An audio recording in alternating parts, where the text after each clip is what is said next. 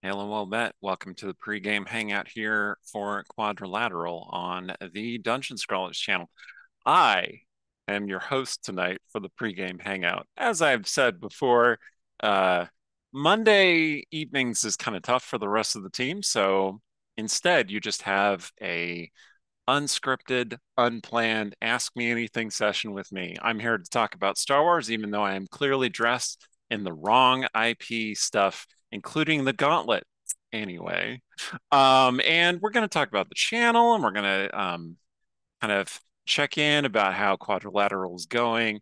And, any questions you have, just pop them in the chat. I promise you I will answer anything within reason. First of all, does the gauntlet light up?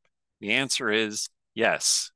This is an Omni tool that well, actually the batteries are a little bit shaky right now, but it does light up. I don't remember exactly where I got this, but it is pretty amazing. It does have an unfolding claw, so clearly this is the Omni tool from Mass Effect 3. And it is just great. A little bit fragile, so try not to hit this against anything.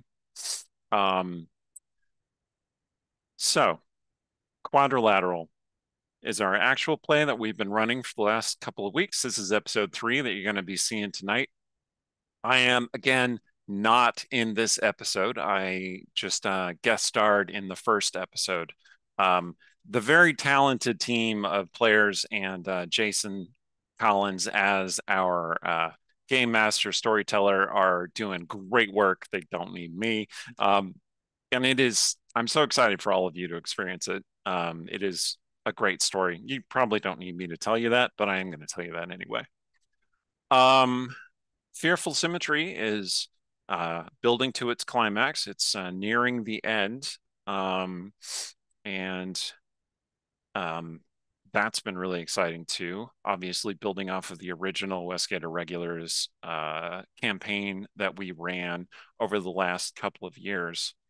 And I know Erin's been really excited to tell this story, and it's coming together great. And I can't wait to see how it resolves. She does not strictly know how it's going to resolve. She has plans, she has ideas, but like there's still chaos that can happen. And, players will inevitably break the best laid plans. So we'll see how that resolves. And because we're still waiting to see how that resolves, I can't really say exactly what the future of that particular kind of story constellation is going to be. I would like to return to the Westgate Irregulars extended family of characters at some point, maybe run more of the original group, maybe run another related group. I might not even run it. I might play in it. I might just stand back and let some of our new talent do so. I don't know. Just it's a great story, and I like seeing it continue. Okay, so I see Amanda has showed up, like she threatened, to heckle me. Oh yeah, she's reminding us about our book that's coming out tomorrow. Yes, did you know I have a book coming out tomorrow? We are the writer stream after all. My book is called uh, Femmes Fatale Bad Intentions. It's a sequel to this one, which you can see up on my shelf right there, which is the first Femmes Fatale book. Um, it's a sapphic enemies to enemies to lovers sort of story with superheroes, superpowers. One of my characters has fear-based powers. She absorbs people's feelings and especially fear and transfers them into quasi-real objects and energy blasts and things like that. And the other character is just a really powerful, uh, extremely evil. Okay, morally gray, but like leaning toward evil, CEO of a major music label, sorceress. She's one of the most powerful spellcasters in the world. And they initially met because they had both had a relationship with this guy and they were gonna like fight about it, but then they realized that that's silly and they have way more chemistry with each other than either of them has with him. So now they're having um, a topsy-turvy chaotic relationship, and book two is a continuation of that. There are dark secrets, real drama that gets brought up, and it's great. You'll love it. It's coming out tomorrow from DEF CON 1 Publishing, the same person who does all the Cobalt City stuff. And I'm sure I'll manage to put a link in there somewhere. Yeah, Amanda says that it is a situationship, which is 100% accurate, and that her character Ruby is the Wicked Witch, and she loves it, all of which is very accurate. All right, let's see. Yeah, I talked about the book. Yeah, it's complicated, indeed. Um, this week, I am trying to put together a last minute D&D game, one shot for Wednesday. Fearful Symmetry is going to be off because of the holiday and people have commitments. But I know a bunch of people who, just like holidays are an excuse for gaming. So I hope to bring a couple of them onto the channel to do D&D for everyone here. Uh, so keep your eyes peeled about that, and updates will be coming. Let's see. Other games that have been on the channel that we're going to see return in the future. If you've been around for a few months, you've probably seen some of our Gray Mantle game that was showing on Mondays throughout the summer. And I don't remember exactly the date we ran all of those, but that game is definitely coming back. We have recorded the first episode of Arc 3, and it's very promising. We're definitely going to see those very talented players playing in that very dark and interesting setting. Um, you may have seen that there was no concentration check today. That is because Erin is off at a convention for her upcoming for her book series. Empire of Exiles is the one that's out now. She was signing that one today. Relics of Ruin is coming out really soon. You should see a little. It is that way. Yes, it is that way. A little thing in the window for that. You can pre-order that book now. Uh, let's see. Let's see. What else have we got? Somebody ping me. Oh, okay. Yes, there are people who are just haunting the stream, coming up with stuff. And yes, concentration check will obviously be returning, because that's just fun and we like doing it. Um, anyone who was around and caught my um my Shadow the Demon Lord game might be interested in more of that game someday. I am trying to pull together the people who were involved to do a follow-up. I have a lot more story to tell and a lot more terror to inflict upon my players, as you can all guess. So be hopeful for that. If that's something that you're really interested in, please let us know. If you're not in the Discord, you probably should be. You can get a link to the Discord with exclamation point Discord, or it's down there in the doobly-doo below me. But yeah, we're constantly talking about upcoming shows, things that are showing now. We have fiction that we've written, because we're the writer stream, so we constantly have ideas just flowing out there onto the page. And yeah, it's a fun time, and it's a pretty good community. I I have found it very very chill and relaxed most of the time. We also post some really funny memes and stuff, which obviously I mean, if you're on Discord and you're not doing that, what are you doing? So let's see. What else did I want to go over? So I've been playing a lot of Baldur's Gate 3 recently. I'm toward the end of Act 2 with a couple of my characters. And I started Act 3 with one of them, and then that thing happened at the beginning of Act 3. Those of you who have played the game might know. And I had to sit there and kind of stare at the screen for a while and like, well, well, that happened. And now I'm just kind of, I haven't yet fully emotionally recovered so that I can go back to it. I might get there with another one of my characters. Anyway, it's a really good game, and it's a very Realmsy game. When you first start out, it can kind of seem a little bit jarring because, well, you're on a nautiloid and you're flying through the multiverse through different planes, and the first um battle part of the game, you're in the hells, in a nautiloid in the hells, fighting off mind flayers and intellect devourers, and like that could seem not Forgotten Realmsy, but sort of like very specific Forgotten Realmsy. Like D&D has those sorts of things, and they are a major part of the Forgotten Realms, but like in a very specific place. But as the game progresses and as it goes on, I just felt that it was more and more of a genuine Forgotten Realms experience.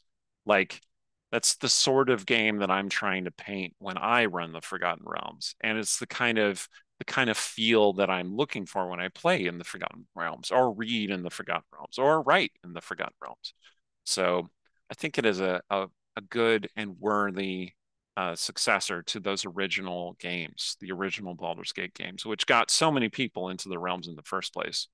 And I mean, based on what it's doing on social media and Twitch and all of these videos that people keep posting and the art that people keep posting and TikToks that people keep posting about the characters and the ridiculous things that they say or do, like clearly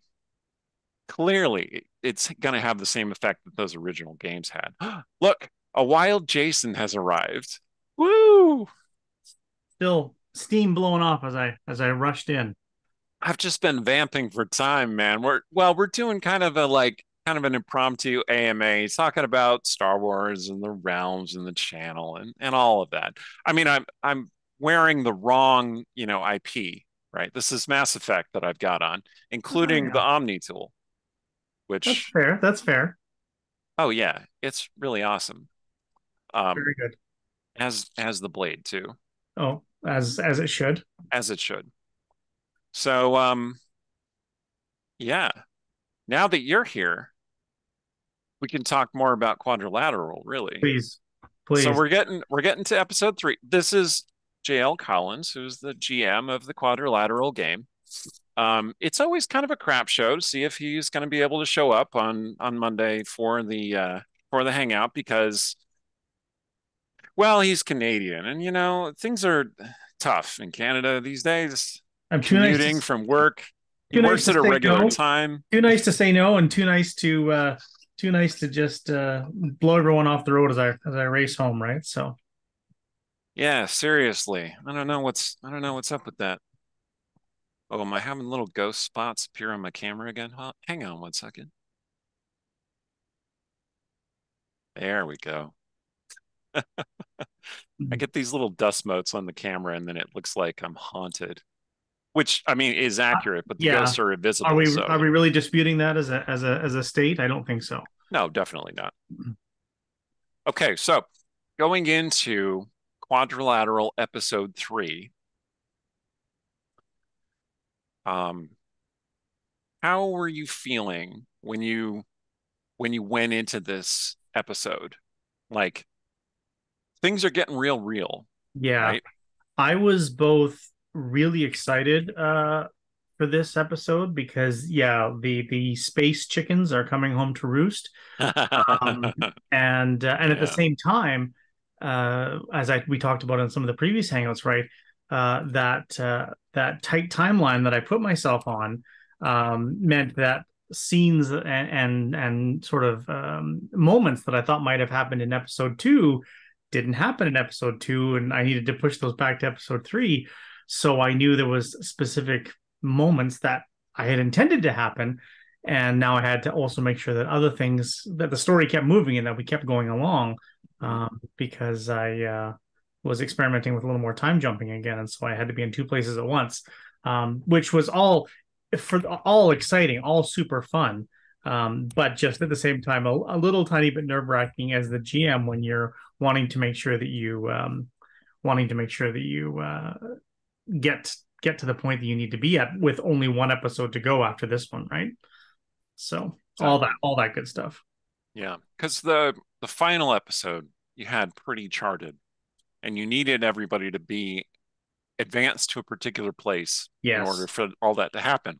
yes. So The this was a pivotal episode of trying to it get everything in the right it place. was, and being selfish and not wanting to sacrifice all the cool things that I had planned to make sure that I got to include all those moments, right? So Right. that was a big part of it too, was to still want to be able to hit my sort of my play with my toys, I guess maybe is the best way to put it, right? As a GM, the things that I wanted to show and to do, and to let the players experience, and then still get to the mark where I needed to be so that we could hit episode 4, the finale, the climax, and be off and running. Hmm. Hmm. So in the chat, Rumpus asked, how much did it mess up your plans when two of your characters Yeah. selected not to run from the Yes. security Yeah, officers? yeah, yeah. It's a good question, Rumpus. It's a very good question because yeah, it it didn't mess with my plans, but it changed my plans. And the things that I thought would happen by the end of episode 2 had to be pushed back to episode 3 because the group, our characters, our coming of age children and turned adults were no longer together as a group as I thought they would be, and still, absorbing the discoveries of episode 2 and the things that they had come across. Hmm. So yeah, so it didn't mess it up, but it changed it, and that's the joy and the curse of every game master in the world, that you have to be able to adapt and pivot and do a little improvisation as needed. But it immediately set up the scenes that you're a couple of the scenes you're going to see in episode 3 were not scenes that I thought would occur, and they ended up happening. And they ended up being phenomenal because of it, and that's the joy of being able to adapt to what you allowing your players to breathe and to do what they want to do, and then being able to react to that as the game master and turn it into something wonderful. Because Absolutely. there's a couple of really great scenes that come of the fact that the group is now split up. Yeah, there's one scene in particular that really surprised me that I really did not expect to happen that way because the game is so street level. We've talked about that, right? Yep. Or maybe we could say landing pad level. Like Yes. Absolutely. we don't have, Jedi and um lightsaber duels and, uh space fighting and stuff. So when something happens in this episode, which I'm not going to spoil, it is striking and visceral and just very, mm, and it surprised me. I did not expect it, but I think it's been sufficiently and well foreshadowed and set up by the Good. story that's going through. So I guess That's we'll good. see. I guess we'll see what everybody thinks when they see it. But That's yeah, that's what I'm that's excited. that's why I'm so excited for this one, because like you said, it's a lot of really cool things start to happen, and the story, like I said, the pace is picking up, the intensity of what they're experiencing, and we're getting a little bit more into the Star Wars part of our Star Wars actual play. So it's Hmm. great. Hmm. Very cool. Very cool. So I earlier I was telling everybody about like um what we're thinking about doing with stuff in the future on the channel. And I may have implied that we might do more Star Wars at some point. That sounds like a poll that Yang Yang should be putting up in chat, I think is what that sounds like. Well, I mean, we don't want, people to say, "Hey, should we do more Star Wars?" And And then they everyone's vote, and like, then they vote "No," no. or they Absolutely vote, "I don't care." Like, not. but um, like, what direction would this go if we continued? And obviously, that's going to like possibly do some spoiling. Should you? This is great. Yang Yang is making a very, very funny poll. It's a very Um, very appropriate poll. Yeah. um, just like there are a bunch of different directions we could go um with this if we did more Star Wars. And I don't want you to spoil anything that's going to happen in this episode or episode 4. But like, do you have plans? Do you have ideas, like things that you'd like to do? Yeah. Uh, Part of going into this, right, doing this 4 episode limited series, just to tell a complete story in a short period of time, to just find out like do we end up meeting a bunch of really interesting characters that the first people that have to make that decision, the players, did they enjoy playing these characters? Did they enjoy getting to know these characters, and did they enjoy forming the relationships with the rest of the group at the same time? Mhm. I would never speak for our amazing players, but I think the answer is a resounding yes, because I think everybody had a tremendous time. I think that they really enjoyed the characters that they created and embodied. And I think I think none of the 4 of them would, and maybe yourself as well, would agree. None of them thought of the relationships that got formed in this story would be as strong and as interesting and entertaining and as meaningful as they have been. And that's kind of, exceeding my expectations as well, because, it's fun just to do some space opera and do a little pew pew and have some fun. Yeah. But but I strive for something a little bit more. And I think when we get through episode 3 now, I think people are going to start to realize that, yeah, we've really started to create something special. And because of that, there's the bond is there. And I alluded to this, I think, when we talked last week about, I wanted to tell the story of the prequel. I wanted to tell the origin story, not just a character background where you write off a few lines saying this is where I came from and what how I got here. We're role playing through that through these 4 episodes, so that the characters and their motivations and their emotions are so fully formed and so real that the players, it becomes natural, because that's the best part, when a player just falls into a character and they just know them in and out. And I Hmm. think having given the players the opportunity to role play their own origin stories, I think only benefits that. And because of that, the galaxy is our oyster, and we could pretty much, take the story anywhere we'd want to go in the future, assuming, there's a happy ending at the end of episode 4. Hmm. It's a big assumption.